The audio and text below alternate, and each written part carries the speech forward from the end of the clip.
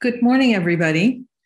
My name is Mary Tupan, and I'm the director of the Center for Diversity Policy in The Hague in the Netherlands. And I am moderating this coming session, and this session is about scaling up I Belong products and toolkits.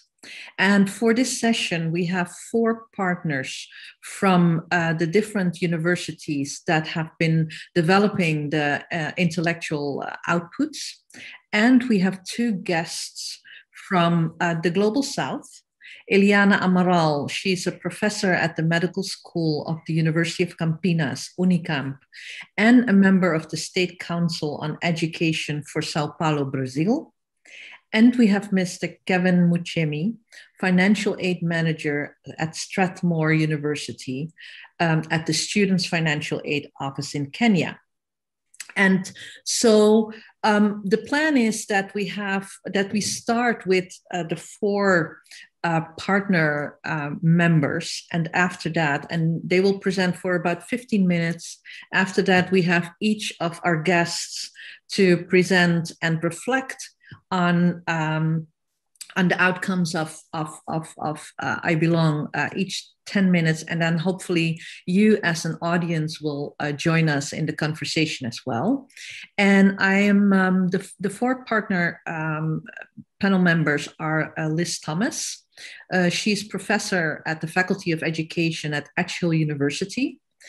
Marieke Meeuwisse, you already heard her. She's associate professor Educational Sciences and director of the Bachelor of Pedagogical Sciences at the Erasmus University in Rotterdam, and also the project leader of the I Belong project. Miriam Lotze, she's associate professor at Rostock University, previously also part of the I Belong project team for the University of Osnabrück. And Sofia Marques da Silva, the host for today. You already met her. She's the principal researcher and associate professor at the Faculty of Psychology and Education Sciences at this university, the University of Porto. So I wanted to start with giving Liz the floor. Liz.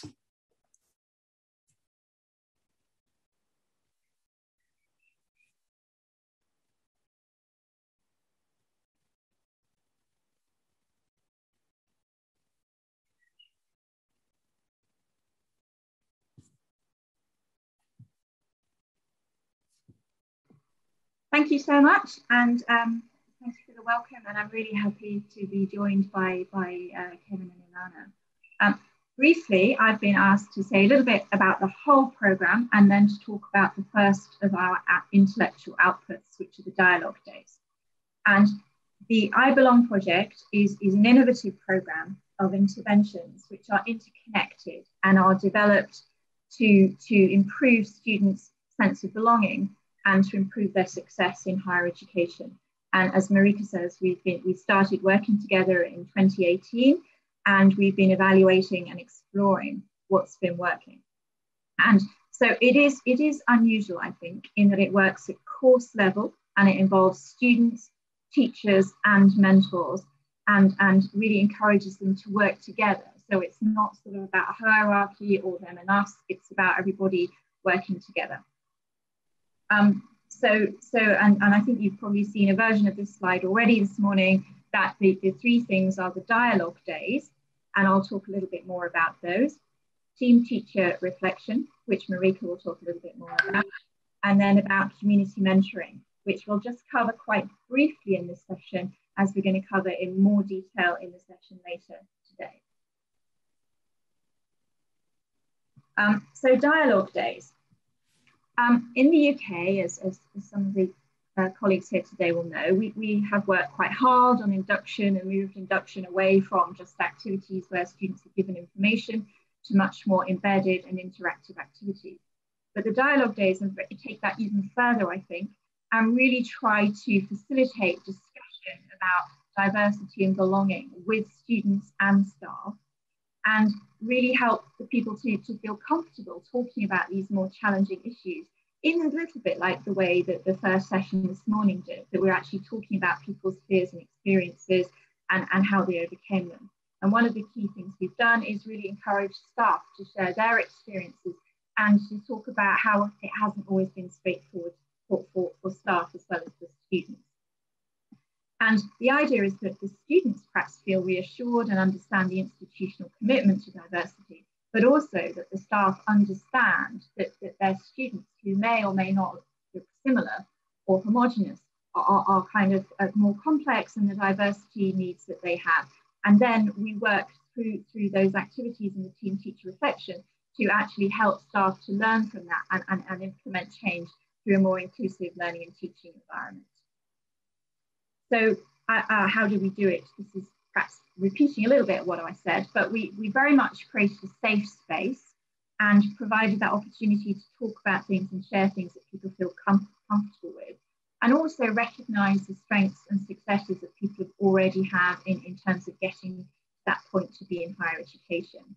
And it does really provide those insights. So we were able to encourage students to share some of the things they were concerned about and the ways that staff could support them to be successful. And so staff were able very early on in the academic year to start to get to know their students and to think about how they might be supported better. And so I think this gives students a voice very early on about their issues, and hopefully that's a voice that many of them want to continue kind of using to inform the development of their academic programme, and really dialogue between staff and students continues. And I must say the mentors that we had at Edge Hill have been really important in that process as well. I think I shall hand over now to Marieke. Thank you, Liz. I will shortly introduce the team teacher reflections. Well, the team teacher reflections, well, they are mostly collaborative sessions for teams of teachers. And that is also one of the most innovative parts of this activity. So it's about teacher professionalization. And what we oftentimes see is that if staff wants to professionalize, it's based on individual needs. And especially in terms of the topic of diversity, inclusion, exclusion. Not all teachers feel the need to do that. So we designed this activity as a team-based activity. So it's entire staff teams from course programs participating in this reflection sessions. And well, the TTR is mostly aimed at making teaching more inclusive and supportive for our diverse students in higher education. And in the team teacher reflection, we offer teams of teachers the tools and the support that is needed to be able to constructively deal with all challenges and questions in diverse classrooms in higher education. How? Yes, thank you, Liz. So how do we do that?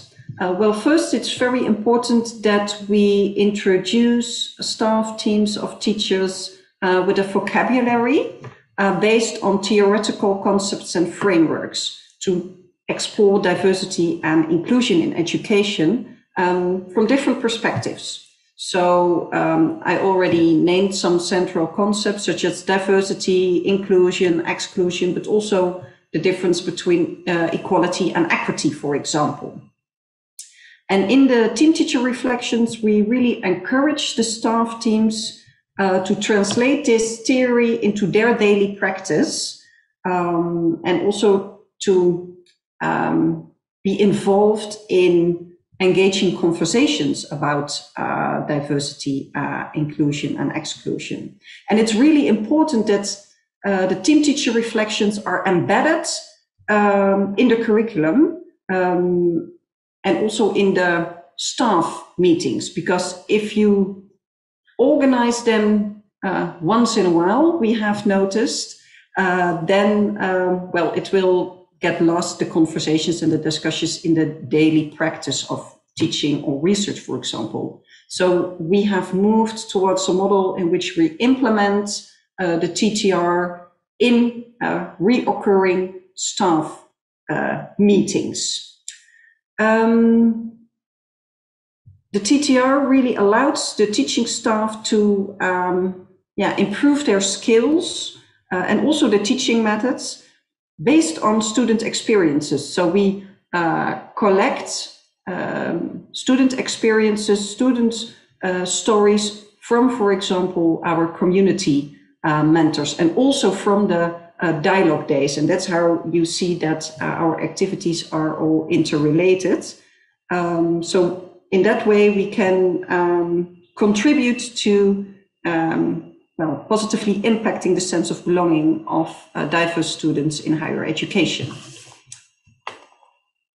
We move on to the third. Thank you, Marieke. Yes. Miriam is now. Yes, thank you. So the community mentoring as a component of the #IBelong project is a set of activities to create accessible peer learning communities in higher education. In the community mentoring program, we want to reach first-year students with diverse backgrounds and to create inclusive learning environments to welcome them in higher education institutions. With the mentoring program, we want to strengthen, in a long-term perspective, the sense of belonging for mentees, so for the first-year students, but also for the mentors, because they become aware of their biography, of their learnings in the community mentoring process with their mentees. And so that's why we also strengthen the sense of belonging of the mentors, the benefit for them. And how do we do that? Please. Yes, thank you, Liz. How we do that? We are building social networks between mentors and mentees. So the community mentoring stimulates the students' belonging to social networks and identification with university. So for the incoming students, they get familiar with the higher education context, and also the mentors get aware of the higher education institution where they are in at the moment of the starting process of the mentoring. The community mentoring also develops the new role models by empowering student mentors through self-reflection and coaching. So the mentors get a training to get familiar with the role they have as a mentor. And in this process, they also get some activities to get self-reflecting activities and reflect their own biography as a student with their individual background. And the third thing is, or the third aspect, community mentoring supports collaboration between peer groups. We have a peer-to-peer mentoring approach, so they are on the same level and they can, interrelate with their experiences, and the mentors can exchange about their experiences, and the mentees benefit from these experiences. To get more information about the community mentoring, I would like to invite you to the session this afternoon. So there we will share our experiences by rolling out the community mentoring program in our faculties and universities, and you can get more information in this part of today's conference. Thank you, Miriam. Now, Sofia. Thank you, Mary. So one of the things that the IBelong team decided to do throughout the project was to have a transversal dimension of research in order to monitor how we were working and developing the IOs, and also to have some more situated information to help us in developing the activities and regarding the intellectual outputs. And so we developed a research, a mixed methods research, to understand also the sense of belonging of students, how they were living their experiences in higher education, etc. So we decided to organize it in 4 parts. So we had a questionnaire, a survey with students, with 4 scales on interaction, sense of belonging, support, self-efficacy. And at some point, we included some items on mentoring, on the mentoring experience. So this questionnaire was delivered every beginning of the school year, and in the end to the same cohort, in order to understand the impact not only of the activities, but mostly about their integration and inclusion in the study program, faculty, and university. So we also did a focus group discussion with the first-year students, and this focus group discussion was more concerned in collecting information about the decision-making process to go to higher education, the relationship in the faculty with staff, teachers, peers, and within with the context in general, to understand their sense of belonging to these different 3 dimensions, to the study program, to the faculty, and to the university. And we have here some interesting results among the partners of I Belong. And also at some point we integrated a new topic which was suggested by a student during one focus group discussion, which was tips for first-year students. Then we also integrated and fed by the focus group discussion of students, we developed also focus group discussion with teachers. We were here in this focus group concerned with dimensions of diversity that they face in their environment, strategies they already developed to promote sense of belonging and inclusion, barriers that they also face in their institution and with their students, and their perspectives about our activities within I Belong.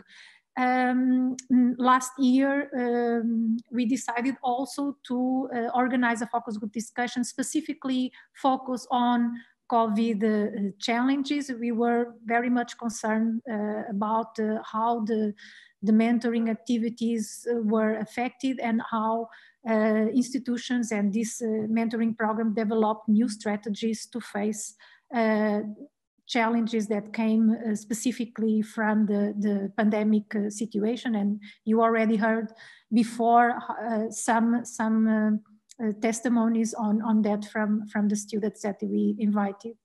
Of course, that this, sorry Liz, these strategies, this research was done by all university partners of I Belong.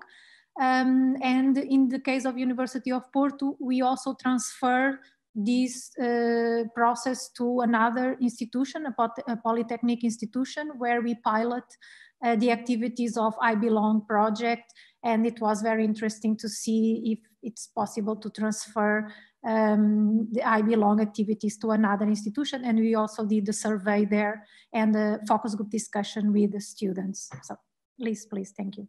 So very quickly, some key messages from this experience doing research along together with the development of the activities is, well, this is not new, of course. The universities are diverse, more and more diverse, and this has impact in how institutions organize themselves to welcome this diversity of students, their specific expectations, and they need to reorganize themselves in order to promote different levels of engagement of these students. Sense of belonging in higher education is a multidimensional phenomenon, a multidimensional concept, is related to a diversity of factors, and we think that intersectionality is relevant to us to develop, continue to develop our activities and to be able to transfer what we learn. Liz, please. Also, something that another key message is the fact that teachers and staff in general are key players in the process of integrating, including, and engaging students in academic life. Students refer in almost all of our university partners the relevance of inclusive pedagogic strategies at classroom level to develop their sense of belonging. And they also mentioned the importance of social bonds and social networks. And this is very close to what we heard this morning from the students from the mentors that we invite. So another key message that was for us very interesting is while we were developing the focus group discussion, the focus group discussion specifically with students and staff was a moment of awareness, of raising awareness. So the research is not always just research, is intervention, or at least is an opportunity while we are discussing and collecting data, we are truly, raising awareness and reflecting together. So this was really an interesting moment. The transfer of I Belong IOs to other institutions and programs is possible and relevant. The experience of piloting this showed that. However, we also think that the transference depends on the institutional ethos of each place. So, and those were the main key messages from this experience of developing a small research along the main activities of the I Belong project. Thank you. Thank you, Sofia. Okay, good. Now I would like to ask Eliana to start.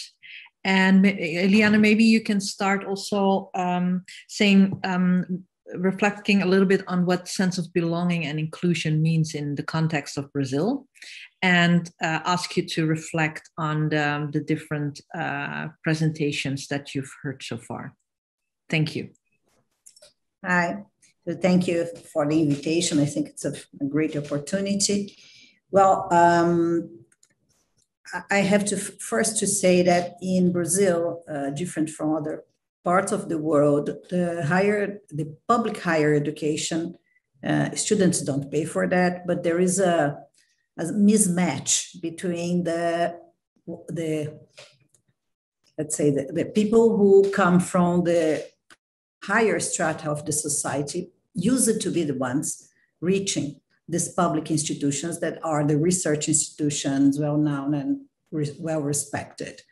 On the other side, the labor class, the people who are in lower strata of the society, use it to try to get higher education as much as possible. But in fact, only 1/5 of the Brazilians go to higher education. So there are two important issues that have to be remembered. So talking about the sense of belonging, and from the perspective of these research institutions, where one of them is UNICAMP, where I work, and is considered kind of the top 3 institutions in country, for this group of people who use it to fight to get some higher education in private, low,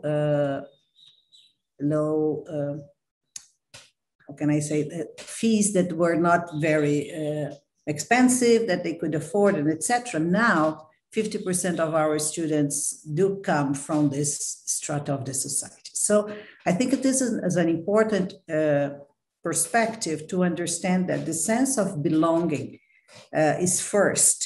You don't believe that you belong because you come from another social class. And coming to another social class, your cultural background sometimes gives much more difficult to understand even the vocabulary.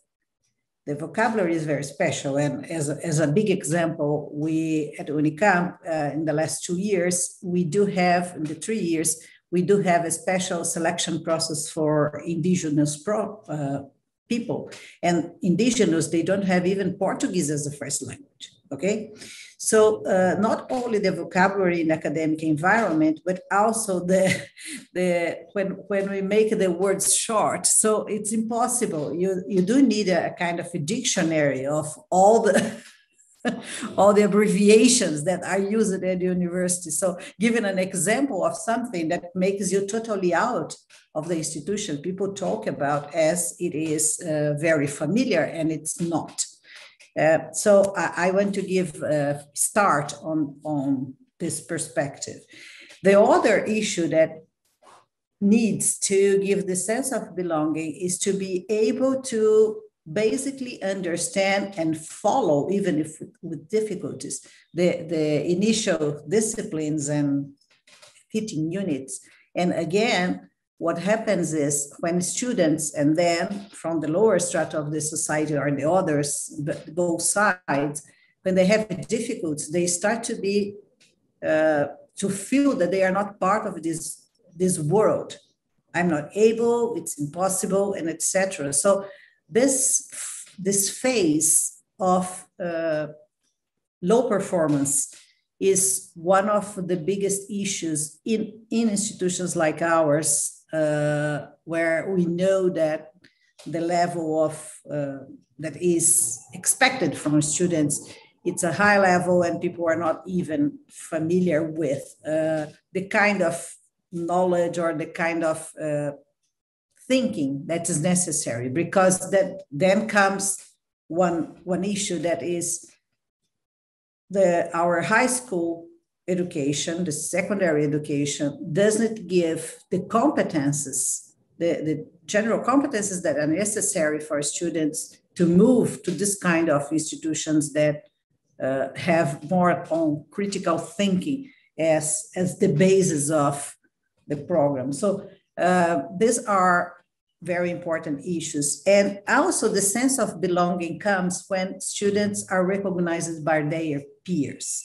This is another point, because due to the social differences, maybe color, maybe your sexual options and etc., they may find not recognized by the peers themselves. And again, I will give you the example of the indigenous population that came to our university, because they tell us that their peers in the classroom or in the cohort, they do not mix as it was expected.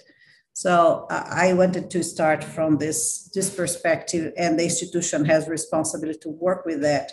But yes, each one is each one and has a history, and we have to listen to that. Thank you so much, Eliana. And maybe to follow up on, I mean, I do understand what you're saying. I mean, having an increasing movement to improve access to higher education for a broader parts of the country, that comes with its own challenges. And one of the things is a sense of belonging, and not just to enter the university, but also to make sure that students finish the university successfully.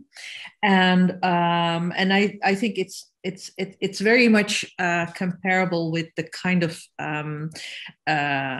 interventions that have been developed that within I Belong, that there's a focus on, making sure that students can settle within the institutions, but also the peer-to-peer relations that you were referring to, and also to make sure that faculty is aware of what it takes to have such a diverse community. So maybe later we can come back also to see if one of the interventions, like the dialogue days, like the team teacher reflections, if that would also be interesting also for your context. Now I would like to ask Kevin to start and to share some reflections. Okay, thank you very much, Mary. My name is Kevin from Strathmore University. Strathmore University is a private university in Kenya, and it's a leading university in many aspects. But just to dive into what I've been asked to do, I'd like to give you a bit of a context of our country, Kenya, so and our university in that context. So when you talk about sense of belongingness, in our country, this is actually enshrined in our national values. And our national values are captured in Article 10 of our 2010 Constitution. And we have 14 values. And of the 14, it's very interesting to realize that 6 of these values speak very much to a sense of belonging. And I'd like to just quickly mention some of them here. You know, one is on human dignity. That's the number 6 value. Another is on equity, equality, social justice, inclusiveness, which is our 10th value, human rights. And then the 12th one is actually very specific. It says non-discrimination and protection of marginalized groups. So coming from that context, and given that this is actually enshrined in our national values, as a university established in 1961 in the pre-independent Kenya, Strathmore was the first institution to have 3 races studying the same institution. So before independence, we had, whites in a different school, then Asians in a different schooling system, and Africans in a different one. But Strathmore was established as the first institution to have all these 3 races study together just a few years, 3 years into our independence. How have we, what are the challenges we've had as an institution in terms of a sense of belongingness? Given it's a private institution without government funding, it means that our tuition is relatively expensive compared to our other institutions of higher education. We have 75 of them in the country, most of them public and a few other, and the rest private. So the challenges we've seen range from, financial challenges. So you'd have, students who would have loved to come and, get this high quality education at Strathmore University, but then may not be able to access that opportunity. And if they do, then they will require quite a bit of financial aid to get them to feel, that to enjoy that sense of belongingness. And so one of our responses has been that we have one of the strongest financial aid offices in all the universities, relatively compared, in our country. And we try to give quite a number of products to address that. So we have, scholarships, student loans, work study, grad prep, and all sorts of things, bursaries. So we really try to give them a good cocktail of the same.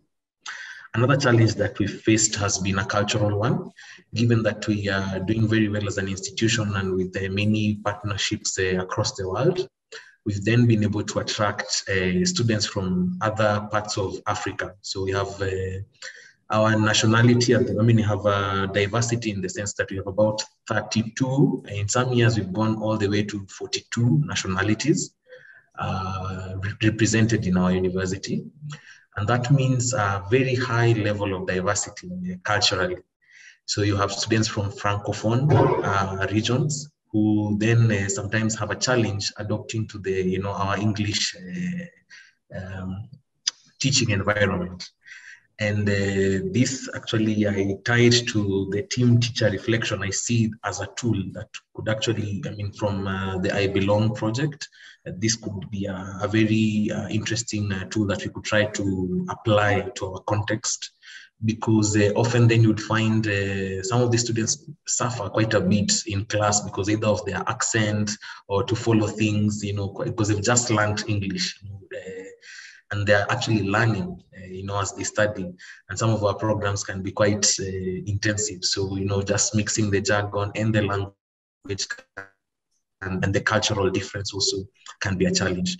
And so I see a big, I could borrow a lot from the team teacher reflection too. Another challenge has been mental health. And this many times comes with, drug abuse and things like that. So given it's a higher education context, sometimes we have students who have these problems from high school, and they get into campus with this challenge. And so if you're not sensitive enough to be able to identify and guide the students through, then sometimes they actually feel quite deprived of a sense of belonging to the campus. So we've tried a few things around that. Some of them include a robust student activity. So, in terms of student clubs and sports, to more or less get as many of these people to participate and, use their talents and, feel that they belong not only from a class perspective, but also from a universal feel like sports. And then also our clinic, we have a health center, and the medical team there also tries quite a bit to have psychosocial counselors on standby in case of, and open to support our students in that regard. We also do have a mentoring system at the university, but the mentoring happens between staff and students. So you have mentors assigned students, and the way we do it, of course, would be so male mentors, for male students, female students, female mentors. But I see also the idea of a community mentoring, again, as a tool from this project could be something that we could consider. We've tried to do it informally. It's not in an arranged format as has been prescribed by the presentations from Professor Thomas earlier, but it's something we could actually do. It's the challenge of our context would be, I'm not very sure how that would work, because sometimes the feeling has been that we feel that all these students actually require someone, who's who's working already, who's a bit elderly, more experienced, to sort of guide them. And there's a bit of an apprehension around whether a student who may be lost in their ways or who may be struggling with one challenge or another could then be expected to guide the other. But I see the merits as shared in this presentation. I'd like to stop there, and thank you very much. Thank you very much, Kevin, as well. And before we continue our conversation, I would also like to invite the audience, if there are questions, please raise questions in the chat or on the website chat. And I think it's both of your reflections are very interesting, because, sense of belonging is everything around. It starts when students enter the university, and your concerns are in fact also very much before they enter university. I mean, it's about affordability. It's about making sure that you can enter, in Eliana's context, enter a public university and be prepared to enter a public university. And there are cultural issues or different, cultural heritages and backgrounds. And those are the kinds of concerns that you give value to. And I think that is definitely something that we can learn from in Europe, to acknowledge those differences, cultural values, because of being part of a different social group or a different cultural group. So that's really interesting, and I don't see questions here. So can I ask, maybe Eliana, you would like to say something about to what extent some of the interventions are interesting also for the Brazilian context? Yes, for sure they are. And for sure, I would love to have UNICAMP as a partner in this project as well. But let me tell you what we have been doing during this time that goes in the same direction, can have another name, but it's kind of very similar. First, in terms of making students more close to the reality of the university, we have the open days at the university, and many of our students, they then tell us that they have been visiting UNICAMP with their schools in previous years when they are in high school or even before. So we have this scientists for tomorrow or things like that, that we prepare students during their break when they are in high school. They come to UNICAMP in projects and they spend like a week or 2 weeks or things like that. So having opportunities to bring particularly the students from this lower strata of the society into the university to know and to understand. But not only from the lower strata of the society, even the higher strata of the society, because UNICAMP is not in the capital city. We are 100 kilometers apart from São Paulo, and many good students from São Paulo would benefit of studying at UNICAMP, and they have no idea about. As you see in the picture, UNICAMP is kind of in the middle of a farm. So lots of greens and trees. So it's a totally different environment than the urban university that you have in São Paulo city, what's the big capital for us. So talking about this previous experiences, then I have to tell that we have a program that we call what is a kind of college experience that students, again, from the lower strata of the society, selected as the best performers of their school. They come for 2 years, and then they are introduced to the environment of the university before they enter the professional programs like medicine or engineering and etc. And this experience has shown to be the best experience ever for us. Problem, you are expanding 2 more years for these students. And second problem, we do support financially because each student has a scholarship, a scientific scholarship. And then they develop these competencies that are necessary for academic thinking and academic life. This is very nice, but we have to, it's a kind of pilot, so has to be increased. We also have all this, the mentoring program started 2 years ago, and it's very similar to the way you do. We have peer mentors, and then we have faculty members that we call tutors for the mentors, Kevin. So we have a kind of scale where someone is responsible for a small group, the other is responsible for the mentors. And it's working so great that this year we had 500 students and faculty members coming to the meeting to be prepared to the mentoring, because people are very sensitive with the pandemic situation. You know, in Brazil, we are in a very bad pandemic situation. We for sure will last many more months. And I have to highlight 2 other issues that I think are experience that we have here that can be helpful to discuss. We do have a program, particularly in medical school, called Educators for Tomorrow, where we prepare students in terms of what we do for faculty development, we do for students as student development in terms of education, in higher education. So this has been very helpful because this group of people, they have a very good contact with students in need or in difficulties in their programs, and they can be a very good connection for people who are having problems during their initial studies. And finally, all the extra curricular activities.